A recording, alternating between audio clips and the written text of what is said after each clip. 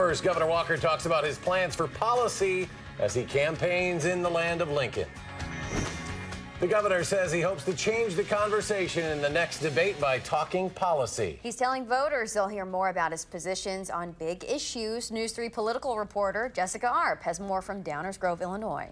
Governor Walker marked a month on the 2016 campaign trail in Illinois, but said he would expand on his campaign's policy positions over the next few weeks.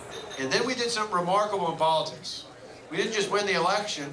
We came into office and we did what we said we were going to do. Speaking to a group of Republicans in conservative DuPage County, Governor Walker gave his stump speech offering his first day in office as president pledges, approving the Keystone Pipeline, repealing Obamacare, and ending a deal with Iran.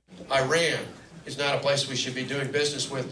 But Walker says he plans to expound on those plans in the coming weeks. We're going to lay out some more details about things like Obamacare and how we would repeal that and what we would replace that with, as well as our tax policy and other issues going forward. The governor says he'll talk about national security and the size and scope of government. We'll be laying those specifics out in hopes that we, in the next debate, can talk about that as opposed to just talking about attacks on any of the candidates, because I think that's what you saw.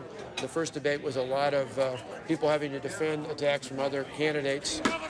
These positions are likely to be met with protest from some Democrats. Right to work is a lie. What's disgusting? Union busting. Some who again aired union grievances outside the Illinois restaurant Thursday. But for others who listened to the governor's remarks, they are already on board. He is encasing everything that has to be done, not picking little tidbits here and there, which are important, which have to be fought for, but he is putting it all together for every American to understand. The governor will stay on the campaign trail through the weekend. He's headed to Nevada on Saturday and will be in Iowa next week.